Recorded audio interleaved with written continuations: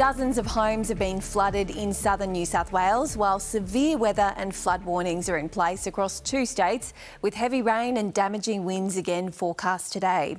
The New South Wales SES says it's received more than 1,100 calls for assistance, including a dozen flood rescues in 24 hours, while rapid impact assessment teams will move into Lake Conjola today to assess about 40 properties, as well as Deniliquin, where 16 properties may have been affected.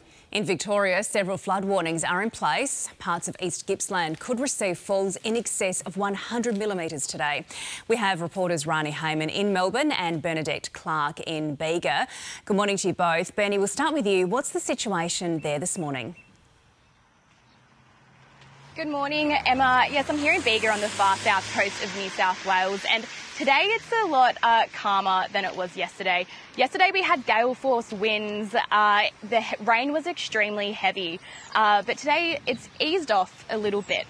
But you can see that the rain has caused some flooding. If you just look here, this is usually a very small dam, and as you can see, it's a huge lake at the moment. Look, we've been really dry lately, so this rain is a little bit welcome to some farmers, but places like Lake Conjola in the Shoalhaven, as you mentioned before, have been heavily impacted.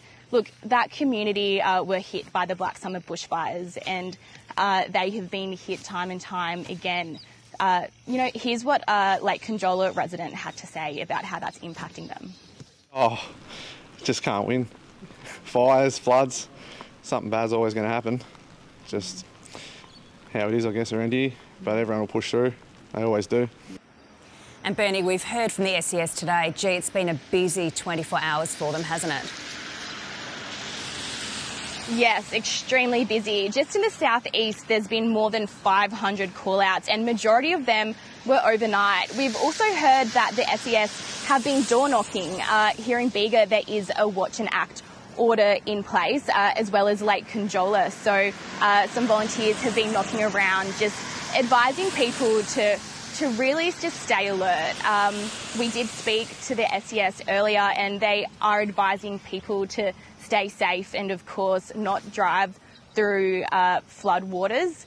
There is also advice to be really safe with these flash floodings, because it could be really bad. Here's what an SES spokesperson had to say. As I mentioned, some rapid damage assessments in Lake Conjola and Deniliquin, and being ready to assist the community in that southeast area. We're expecting further flash flooding today, so we've got teams and assets pre-positioned to assist the community, but the biggest thing we can do is have the community make safe, sensible decisions to either avoid travel or be very careful when they do so to avoid getting into trouble. So we are expecting more wet weather into the weekend. It's not as bad as the November rainfall we've received in areas such as Jervis Bay, Ulladulla and Maruya, a few hours north of here. So the next few days are looking a lot calmer, which will work in the SES's favour as they help our community clean up. And, you know, as always, a huge shout out to the SES and emergency services, who are always helping our communities in times like this. Absolutely. Bernie, thank you. Rani, what's the situation in Victoria at the moment? Good morning, Emma. Well, we're at the State Control Centre for Victoria State Emergency Services, and this is where the staff control what is going on around the state. They have their eyes firmly on the East Gippsland area. That whole entire region is the focus of their concerns today, where we are expecting to see heavy rainfall, which could lead to flash flooding in that region. There's also going to be strong winds there. We've recently heard from the Chief Officer here from the State Emergency Services, Tim Webush, and he's told us that there was more than 700 calls out to the SES in the past 24 hours. People have been needing assistance for things like flooding around their homes, trees down, things like that.